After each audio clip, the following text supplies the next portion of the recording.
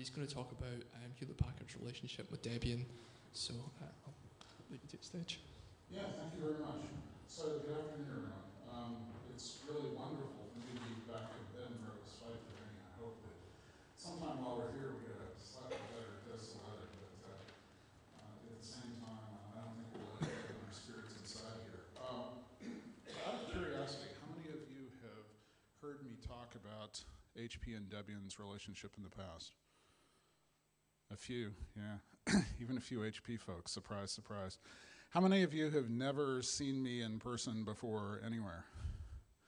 Oh, hey, that's actually really gratifying. I love coming to the Debian conference every year in part because it's a place that I feel very comfortable. There are many people that I have known for many years and had the opportunity to work together with on interesting things.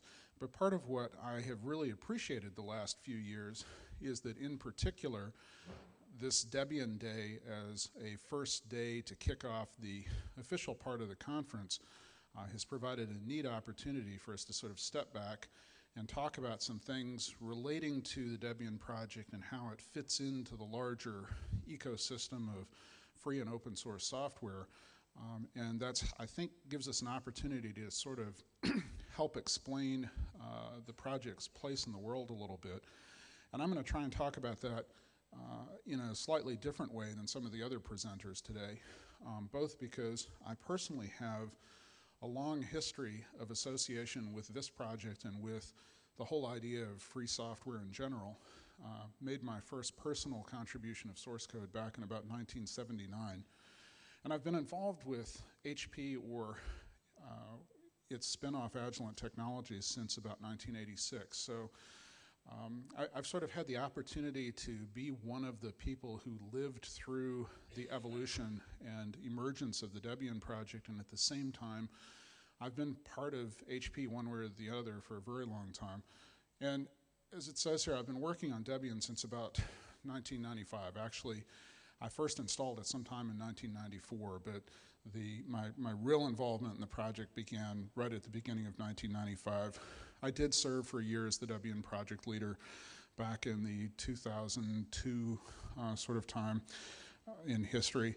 And I continue to serve as chairman of the technical committee as well as being president of Software in the Public Interest, which we'll have an SPI session on Monday, I guess. We have a board meeting that we're going to try and actually have the folks that are here in person be meeting in person, and we'll be happy to take questions about SPI and answer questions about where we're trying to take that organization. SPI provides a legal and financial umbrella for the Debian project in the United States, which is important for being able to hold trademarks and things like that. And I also, build pieces of amateur radio satellites and play around with high-powered rocketry and all sorts of other fun things, which I occasionally allow to sneak into my presentations. But, people ask me, so what exactly is it that you do as chief technologist for open source and Linux at HP? And I've spent a lot of time trying to think about the right way to explain that. And I think the easy way to do it is actually to show you three quotations from wildly different places. The first one's from somebody that I only quote rarely and usually with great mirth, but this time it actually is sort of interestingly appropriate. And that's this quote from George W. Bush about 3 years ago when he said that my job is to, think beyond the immediate. I read that quote and I just had to laugh because this is, in some sense, part of what I think my responsibility at HP is. There are other people who worry about the budgets for the engineering activities that we're engaged in this very minute to try and deliver products in the next quarter. My job is largely to be looking at longer-term trends and behaviors and to help the company figure out what it should be doing to be in the right place at the right time to successfully participate in the larger free and open source software movement and to find interesting things to do. I also really love this quote from Eben Moglen from a talk that he gave at the Harvard Law School a few years ago, where in speaking about the free software world, he said that we now have a body of software accessible to everyone on Earth, so robust and so profound in its possibilities, that we are a few man-months away from doing whatever it is that anybody wants to do with computers all the time.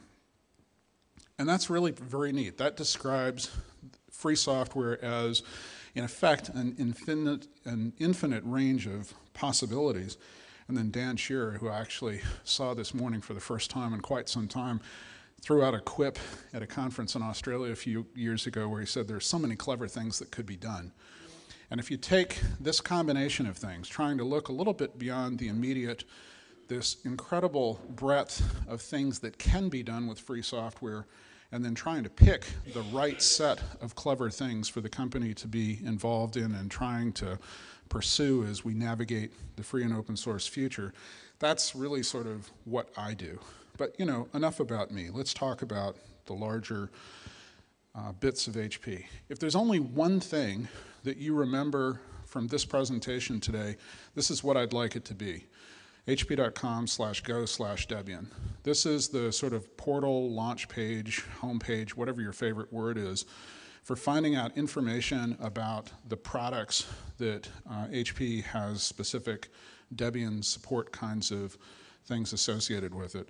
I'm now going to sort of jump away from this and talk a little bit about history, how we got where we are, what we actually do in terms of using technology from Debian in various products, and some of where we'd like to go in the future. And then I'll wrap up by reminding you of this URL once again. So if you go back to the beginning of my personal involvement in the Debian project, around the end of 1994, the main Debian server was a machine called ftp.debian.org, and this was a PC under a student's desk at a university. He happened to be a student who was working in the university's systems administration community, and as a result, it was no big deal really for him to have an open source project machine sitting under his desk. But there were problems associated with this, not the least of which was that every time Debian had anything like a release, all of a sudden that university's network connections would be totally inundated with file transfer requests from people all over the world wanting to download newer software. And the university networking folks would get concerned, and every time they got concerned and dug into it and found out that it was this PC under this guy's desk, questions would get raised. And so Bruce Perrins, who was very involved in the leadership of the Debian project at that time, was really concerned about the stability of the situation and asked me, since he knew I was managing a team inside the old test and measurement part of HP that maintained lots of systems and had lots of networking resources available to us, if I'd be willing to go grab a mirror copy of that system and just keep it sort of up to date and available in case something bad happened at the university and that machine got shut down or the connection got severed or something like that. And so I grabbed an old HP Vectra 486 tower PC that was on a pallet about to go out for scrap, and stuck a SCSI controller in it, an ESA SCSI controller, for those of you who ever had the dubious pleasure of dealing with those things, and a couple of hard disks. And I love pointing out that at that time the entire archive comfortably fit on a 660 megabyte SCSI drive with lots of room available for growth, and put a very early version of Debian on it. And that actually ran on an HP network connection from an HP data center in Colorado Springs for a number of years, until we changed internal accounting rules for how we paid ourselves for the use of network bandwidth, and all of a sudden it became a high-profile, visible thing that, you know, maybe should live somewhere else. But I love the fact that today my management at HP likes having me talk about that part of our early history, since of course at the time I just happened to be a manager running a group who sort of had permission to do things like that. It's not like it was some huge corporate strategic decision involved. And then if you run the clock forward a little bit, in that same period of time, it had gotten slightly embarrassing that HP's PA RISC processor architecture was sort of the last 32-bit CPU family that didn't have a real Linux port associated with it. And you know, there'd been lots of internal discussions in HP about, you know, ways to do this, but frankly, a lot of individual contributors working in the company were worried that, you know, if they started contributing to something like a Linux kernel port, that they might, you know, get in trouble inside the company, particularly if they had previously worked on the HPUX kernel or things like this and maybe had access to information that the company wouldn't want them sharing publicly. Then this little group of consulting folks in, I think we're all in Ottawa, Canada, called the Puffin Group emerged. And as a way of getting attention for themselves and sort of making a name in the world, they announced that they were going to begin a PA-RISC Linux port. It helped that some of them were real aficionados of that architecture and knew a fair amount about the systems, but it was also sort of a brave and audacious thing to do, because they were in effect diving in to try and port Linux to a processor architecture that wasn't, completely well externally documented outside of HP. But through a happy series of coincidences, and because of the amount of attention that this drew, by early the next year, in early 1999, HP had agreed to participate in the port. And the moment that announcement went out, there was this amazing effect on people working inside the company. Because now that HP had agreed to support the port of Linux to PA-RISC hardware, individual contributors in HP felt free to go participate in the project and help make this happen. And there were some explicit things happened regarding permissions to make certain kinds of hardware information available and so forth that really aided that. And this was this was a major sort of stepping stone in the history of HP's direct involvement in the Linux flavor of the free and open source software community. We've been very involved in other free software things previously. We've been supporters of the Internet Software Consortium and their bind and DHCP daemons and so forth for many, many years. But this is a really big deal in the history of HP's involvement with the Linux community. Not long after that, LinuxCare acquired the Puffin Group, and at that point, it wasn't just a fun project anymore. If work was going to continue, somebody needed to get paid for it, and HP actually agreed to put some money in so that tool chain and kernel porting activities could continue. But you get to a certain point, and it's like, okay, we have a working Linux kernel, we have a compiler and tool chain that work pretty well. But if anybody's ever going to actually use that, you need to have a Linux distribution around it, not just a kit of parts. And the reason that that distribution for PA-RISC ended up being Debian was that while on one hand this port would be sort of irrelevant without a full distribution built from it, HP had already publicly announced the Itanium processor architecture as its future direction for many of its systems, and that was going to be replacing PA-RISC. And as a consequence, it was really hard to sell a commercial Linux distribution on the notion that they should make a big investment in porting their distribution to PA-RISC, because they looked to the future and said, well, this architecture is not going to be around forever. You've already announced what your plans are for transitioning to something else. If we're not going to sell millions and millions of units, how would we ever make back the money that we would put into causing a port to happen? And so the PA-RISC port was largely perceived as a community-driven activity and not something for which there was a really strongly articulated business need.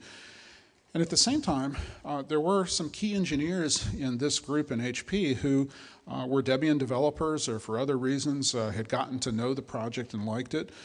This was actually before I went back to work for HP full-time to do Linux things, but I knew a lot of the people who were involved, and I would get invited, as many other people would, to participate in these hack fests that used to be organized around the PA-RISC activities. And at some point, it was pretty clear that if a distribution was going to happen, and if it was going to happen in this kind of a community way, that Debian was probably a really good way to make that happen. And so when HP engaged directly with the Debian project to pursue the PA-RISC Linux port, there were some things that were very clear, that this needed to be a real port. At that time, Debian had been ported to multiple processor architectures, but it had gotten nowhere near the state that it is today, where more architectures are supported than by any other distribution. And so there were lots of questions about how this could happen. And it was very clear that we wanted this to be a real Debian port, maintained and merged fully into the Debian mirror network. And this was accomplished by hiring some more additional Debian developers. And at some point in that process, I ended up being one of those people. But also by encouraging some existing HP engineers to go become more active in the Debian project and eventually to sign up and become registered Debian developers themselves. There were also some select investments made in specific features that were of interest.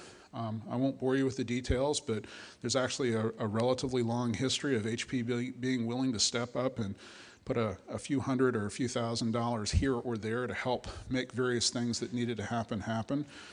And then over the long haul of time, the experience that HP gained working with Debian on the distribution port for the PA RISC processor sort of provided the context to make it easy for us to do Debian-related work for our Itanium-based servers when they were first being introduced, and for many other things since then. The other thing that I think is really interesting is that the experience of building a relationship with the Debian project and figuring out what it took to be successful in engaging in a community-oriented distribution activity had a lot to do with the attitude that HP's taken since then on how to approach the whole open source community development effort. It's a very conscious decision at HP to participate directly in open source development communities. In HP, we don't talk about working with the community. We talk about being part of the community. And as a result, we think of ourselves as citizens of this larger community, and we think about what the appropriate behaviors for citizens are who want to engage in social processes around this kind of community development. We try to support and align with existing community values and behaviors while focusing on developing those features and capabilities, particularly enterprise robustness features and capabilities that are particularly important to our customers. And I think one of the really sort of interesting subtexts here is that HP has so far never felt the need to create a new open source license just for us. Many of our competitors in the open source business world have created new licenses and used new and different licenses that people have had to go figure out and understand when they chose to release interesting pieces of source code into the open source community. This approach of aligning and working with existing projects and making contributions to existing projects under the licenses they've already chosen has actually worked really well for HP. It means that we are one of the largest distributors today and one of the largest users of GPL version 2 within the enterprise world. And that's part of the reason that we've taken such an active role in the GPL v3 process, with one of HP's senior legal counsel serving as the initially as the co-chairman and more recently as the chairman of one of the discussion committees there. It's a reasonably significant commitment on the company's part to that process. And while that process is not finished yet, we are all, hopeful that the end results will be good for us and for everyone in the community. And then we work with our Linux distribution partners, Debian and commercial distributions, and with independent software vendors to ensure that in the end we're delivering innovative and effective solutions that our customers can use. I went back and dug this slide out. You don't need to pour out all the details, but this is a slide that I took out of an old HP internal presentation that was used by the R&D manager of our internal Linux support organization to explain why it was that Debian was such an interesting thing for him to work with.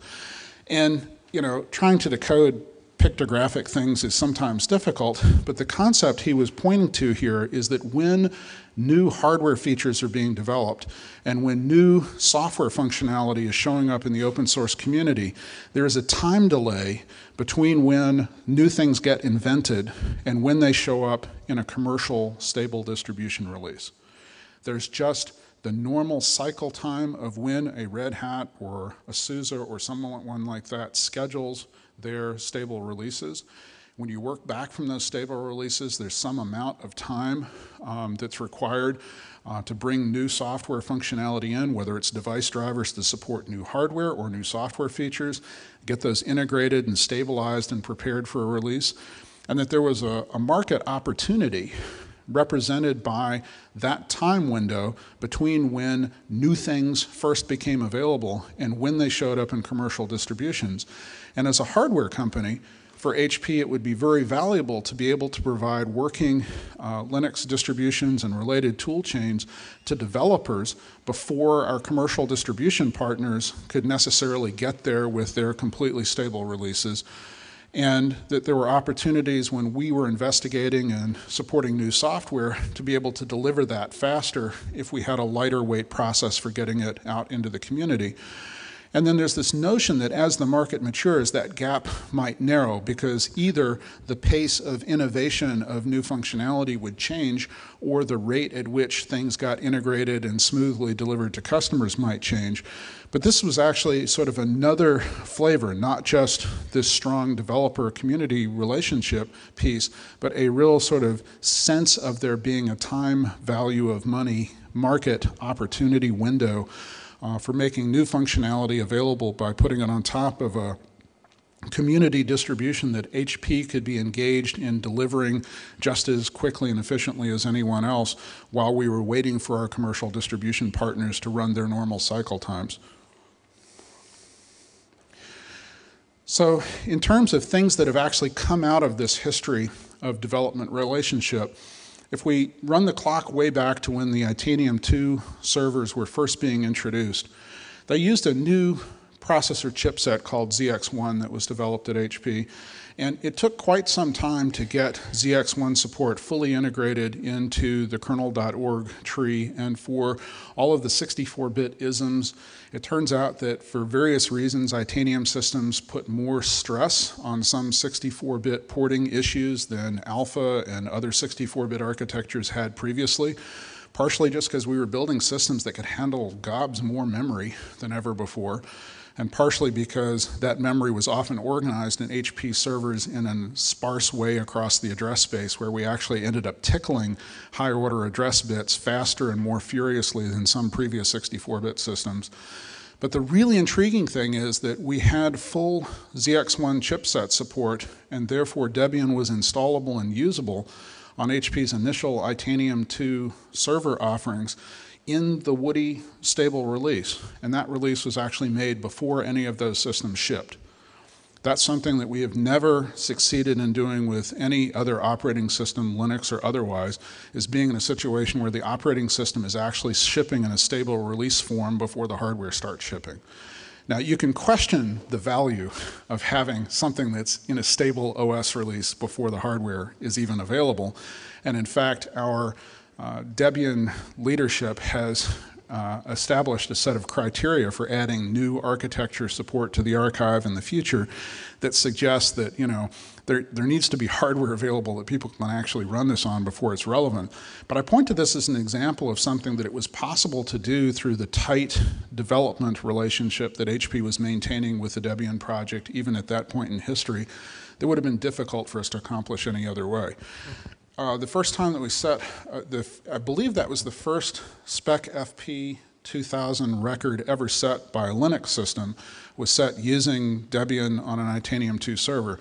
We have, of course, since then focused most of our specsmanship work on the commercial distributions that we work with, but the first time we set a Spec FP record with Linux on an Itanium 2 server was done with Debian before the commercial distributions were available with support for that chipset. There was a thing that I was actually involved in helping to invent, which was an installation and software recovery tool set for Itanium 2 systems that was based on Debian. It was actually a Debian boot floppies instance with the RAM disk expanded and the hood jacked up and a few extra tools slid in and an extra layer of menu at the front end. But people discovered fairly quickly that you could actually use one of those, and if you knew the right magic words, you could successfully use it to do a Debian base install. And so I was very pleased that in later versions of that, we explicitly added do a Debian base install as a menu option. Some of the earlier carrier grade servers and HP's first entry into Blade servers and various early access Itanium 2 servers were all shipped with Debian pre-installs. That was often the default Linux that was made available for developers. In almost all cases, those products have now been replaced by other more mature products in the line, and many of those ship with commercial distribution support these days. But there is still a substantial solution that HP has made, frankly, a lot of money selling into the telecommunications market that is Debian with an HP customized kernel and a few additional utilities running on top of a customized version of one of our Itanium server models that's now helping to make things like cell phone calls just work all over the world. And then Debian's components have ended up being used in many products that HP ships that embed Linux technology. As a member of HP's open source review board, I have the ability to look into the database and review all the different places where HP has had our products intersect with open source. And there are currently a couple hundred products shipping from HP that embed Linux and open source technologies of one kind or another. And in places where that's more than just a kernel or more than just one application being loaded on some other operating system platform, it's surprising how many of those are using Debian as the source for picking up the packages they need.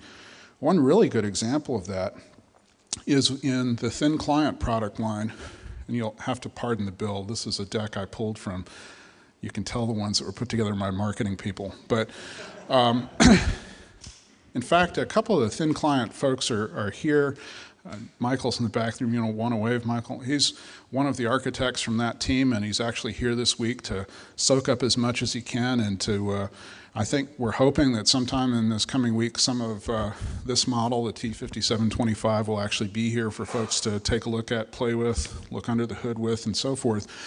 But these are sort of, self-contained, no moving parts desktop or whatever client computing systems that have Debian in their guts and support customization of the image in the 5725. Some of the other more embedded products are also using Debian pieces in their guts, but at the same time, they are doing it in a way where at the end of the day, that's not part of what the customer worries about. It's just a product that works really well and solves a particular need. And the fact that we happen to be picking Debian technology to make that happen is, reasonably irrelevant to the customer. But the reason that they've ended up picking Debian is the same reason lots of other people do. It has a lot to do with the availability of all of these packages of stuff. On any given day, nobody cares about all 15,000 of those packages. But the fact that there's somebody in the Debian ecosystem who does care about each of those packages and maintains it means that we all get to pick the subset of those 15,000 that matter to us, and they're all there and they're all available. And it also helps that there's such a strong international developer and community support experience around the Debian project, because it means that the internationalization support in Debian is much better than it might be otherwise. And of course, it doesn't hurt that at the end of the day, products that we build around Debian are able to be shipped royalty-free. So let's fast forward to August of 2006. This is since the last time we had a Debian Developers Conference, but it's not the first time I've talked about this in public, of course. HP announced support for Debian on our ProLiant server family, and there are, in fact, also here this week a couple of folks from our ProLiant server organization. I don't know if they want to smile and wave or not, but they had a lot to do with these cool shirts that I'm wearing and your organizers are wearing today, and which I hope many more of you will get a chance to see before the end of the week. This was, I think, a really significant moment, certainly in the history of the Debian project, because, this is a first-tier server vendor offering real support for Debian on its principal family of servers that are of interest to Linux customers. And part of the reason that that matters is that HP ProLiants have been the market leader in worldwide x86 stuff for a long time, for about a decade, actually. And in fact, for the last 9 years, since they first started counting, we have been the clear and undisputed leader in both number of units and revenue in sales of Linux servers worldwide as a company. So when HP decided to add support, explicit support for Debian to this product line, it's a big deal. And, again, taken from one of our marketing decks, but I think worth mentioning anyway. When we talk about industry standard servers, there's industry standards, and then there's things that help to differentiate quality and value within that concept of standard. And part of what makes the ProLiant stuff interesting is that HP's made some significant investments in technology, everything from acoustics and thermal management to driving density and better cabling and and all sorts of interesting common components across the different product lines that allow us to drive volumes up and therefore get high reliability and reasonable economics across a wide range of form factors and different models. And when this Debian enablement activity started, there were really sort of two things that were going on. One was this notion that we wanted to make sure that if you were already a customer or an organization that had decided to use Debian, that there were no reasons that you would want to say, well, you know, we have to go somewhere other than HP to get this because, you know, it's not being officially supported. But then at the same time, we recognized that there were lots of customers that were also in heterogeneous environments who'd already made decisions to use some of HP's commercial management and support offerings. And we wanted to make sure that it was possible to use Debian systems well there. So it's sort of a two-pronged motivation. One is, if you're a Debian user, we want to make sure that there's no reason that you don't also want to be a ProLiant user.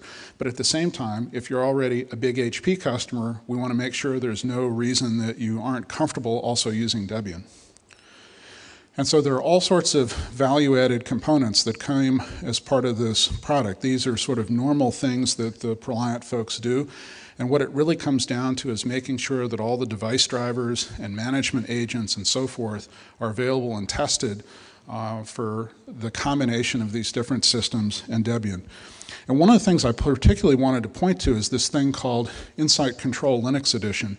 For those of you who follow the events in terms of mergers and acquisitions and so forth, a while back HP acquired this company called RLX, which was one of the first companies in the Blades marketplace, and they had a product called Control Tower, which was a management interface for managing blades.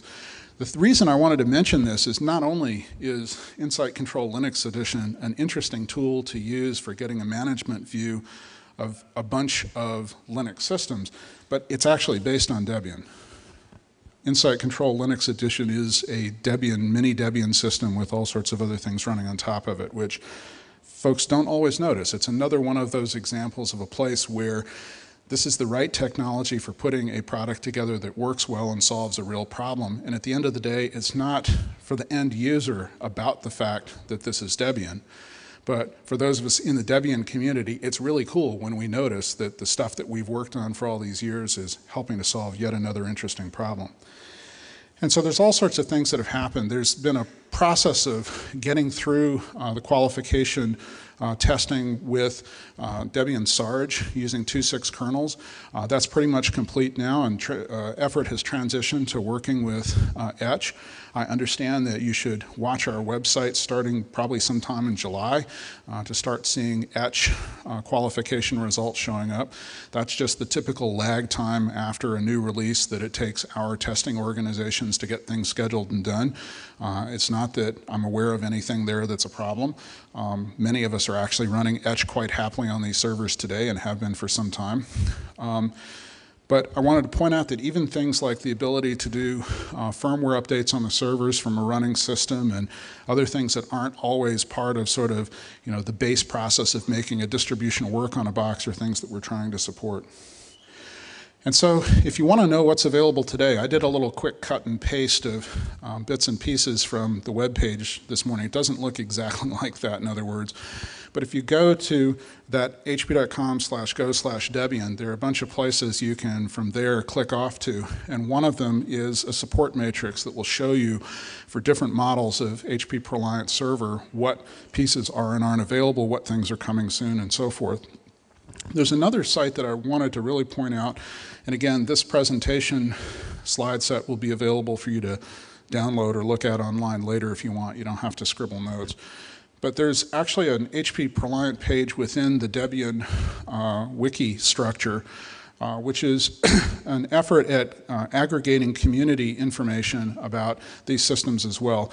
HP folks contribute to that, but others within the Debian, larger Debian community are more than welcome to contribute experience things there as well. And there's various other stuff that's downloadable from HP.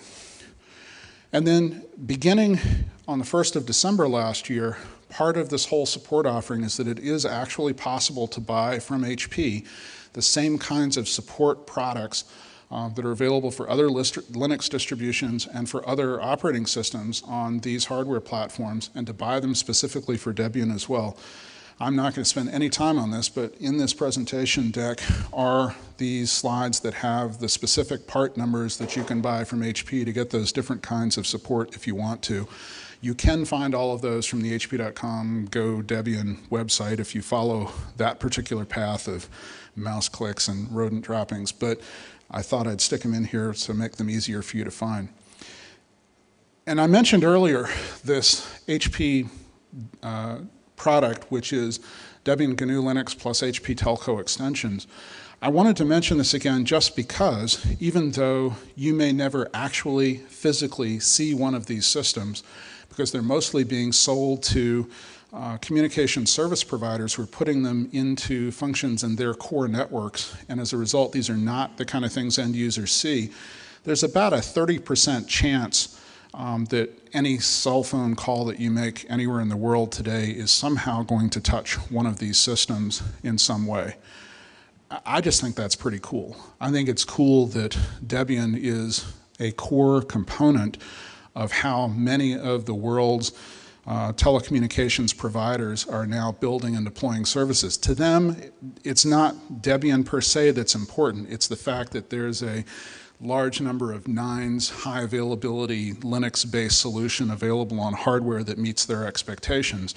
But along the way, somebody noticed and discovered that Debian's distribution was a good thing to build that on, and that it would work well and be able to solve the problem. And as a result, there's an awful lot of it out there. So once again, if there's only one thing that you remember from my standing up here today, other than HP's done some kind of cool shirts, it's this, hp.com/go-debian. This is the place to go to look to see what we're working on and what we're doing. There are lots of other HP externally facing sites like opensource.hp.com, where you can get a wider view of the various activities that HP's engaged in the open source community. But when it comes to what we're doing with Debian and how that's turning into specific product and support offerings that are relevant to our customers, and they are relevant. We've sold some fairly interesting support contracts to customers who are running Debian. And just last night, I got taken out to dinner by a customer who just bought oodles of our Blade servers to run Debian on, and is looking forward to spending some more time this week talking to us about how we could get that stuff even better. And so, you know, this is a good place to go to find out that sort of information if you want. I'm going to close with one thought. You know, as someone who's been involved in Debian for a long time and tried to provide some vision and thought leadership at various points, there is a challenge that we have faced through this whole process, and that is that Debian doesn't have a certification test suite. This kind of makes it tough for companies that are used to working with commercial distributions to figure out exactly what it is they need to do to quote-unquote support Debian. And I think it's this work that Arjan van de Ven at Intel's done on the Linux-ready firmware developer kit has been really interesting in this regard. How many of you are aware of this? Have you heard of this developer's kit before? Anybody other than Keith? Okay, well, I'm glad I mentioned it then. This is really neat. This is something you can go download and run on a system, and it will tell you whether that system's BIOS is doing things the right way to support Linux or whether there are issues. And at the end, it's basically an automated set of tests and gives you a report. This has been amazingly empowering to BIOS developers at hardware companies all over the world, because now all of a sudden they can go, oh, that's what I need to do. There's no longer any sort of funny questions about what does it mean to build a system that's going to work with Linux. They've got a simple thing they can run and get the answer. So it makes me wonder whether Debian should engage in offering some specific additional tests to that suite, if that's something BIOS developers and so forth are already going to be running and using. And it also caused me to wonder, from a sort of Debian PR kind of standpoint, if it would be worth creating a Debian branded derivative of something like that toolkit with more tests that are specifically relevant. I don't know. This is an idea I'm actually throwing out more to the Debian developers in the audience today than to those of you who are just here to figure out what we're all about. But this is the kind of thing that I think could help to make more companies that are involved in providing hardware and support services that might be interesting to have as part of the larger Debian community and ecosystem in the future understand what they need to do to be able to do that. So with that, hopefully we have a few minutes for questions. Thank you for your attention. Does anyone have something they'd like to ask? And there's a mic in the center of the room, and I have this one I can hand out either, so go ahead. So could you summarize the different ways that Oops, hello, check. So could you summarize the different ways that HP makes money with Debian? Yeah, so how does HP make money with Debian? A lot of it's indirect. A lot of it has to do with the fact that by using Debian in an embedded product, for example, if the alternative was to go to some other Linux distribution or some non-Linux operating system where we would have to pay some amount of upfront money to acquire the software or where we would have to pay a royalty, then there's a sort of an operational expense improvement by not having to pay that by using Debian. In the case of these support offerings, it's that we hope we're selling more units of hardware than we would otherwise sell, that people will buy from HP who wouldn't otherwise have bought from HP because this is something we've done. We'd love to directly sell more support contracts. If people are putting Debian servers into real IT production use, we're having somebody clueful who's willing to answer the phone 24 hours a day, any day of the year, anywhere in the world, would be a useful way to raise that customer or that IT shop's confidence in using Debian to deploy that, then that could be a valuable thing and worth paying somebody like HP for. And then in places like this telco thing, it's a key component of enabling us to pursue a market opportunity that we might not have been able to afford to pursue otherwise. And that's an example of where we went to our commercial distribution partners and we said, hey, we see this market opportunity. We're going to go build this custom piece of hardware to go pursue this opportunity. It requires building a kernel that has a bunch of stuff that the kernel.org guys don't really like, and yet, we can make money on this. Do you want to go there with us or not? And they said, well, feel free, and if you're successful, maybe we'll follow you there someday. So those are the kind of places where working with Debian can actually bring real money into the company, even if it's sort of indirectly. So obviously GPL v3 isn't finalized yet, but do you have a sense as to HP's corporate direction regarding v3? Well, I think there are things that are concerning for a company with a large patent portfolio in v3, and we have raised our concerns through the process, and frankly, I'm very pleased that the language in the final draft that we've seen, the final call draft, is better for us than some of the preceding ones. But at the end of the day, I think it's going to be another interesting license in the landscape. I don't think we're going to have any strong reason to try and drive people to adopt or not adopt the license. Frankly, our history has been largely with GPL v2, and unlike a lot of other folks, we've been very comfortable using v2. So some of the pressures that drove people to want to create a v3 are pressures that I don't think we really felt. And yet, if the community wanted to pursue a new license, we thought the right thing to do is to try and participate actively and have that license in the end be as useful and as good a license as possible. I will comment that I think there was this hope in the beginning of the v3 process that somehow when we got to GPL v3 that there would be this wonderful unifying consequence of revisiting the terms of the GPL. And I'm afraid that what's happened instead is every time some specific issue came up for discussion, people who previously were willing and able to work with each other within a community, even if they had differences of opinion on that particular point, when that point came up for explicit discussion, now people had to take sides and decide how they felt about that. And so part of this process has actually been a series of divisions where lots of people who sort of work together under the GPL v2 umbrella have had to say, yeah, I don't know if I'm going to like this better or not. And I'm hoping that eventually a lot of those sorts of divisions get rehealed, that once the license is stable and solid and people start to use it and understand it, that some of that sense of community will reform around it.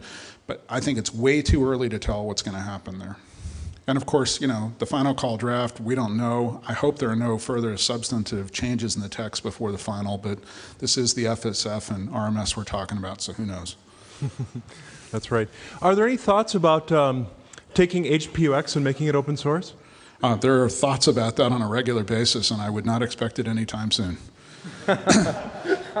I mean, to be honest with you, we find ourselves in this interesting situation where we have a market-leading position in the Linux market and a market-leading position in the Unix market, and they're actually different markets with different expectations, and that would be a whole nother talk and could be very interesting, but it's not one that we have time for today since they're waving hooks at me from the back of the room. So no, I don't expect that to happen anytime soon. And frankly, personally, I'd rather see our Linux offerings just continue to grow in relevance, and both financially and technically, till that question's just not relevant anymore. Okay, well, thank you very much for your time and your attention. I will be here all week. In fact, my family's joining me on Tuesday sometime, and we're all going to be here towards the end of the week. So if you have other questions or would like to ask me more about the history of either the Debian project or those parts of HP that I've been involved in, feel free to find me and ask. I'd be happy to chat with you. Thank you much.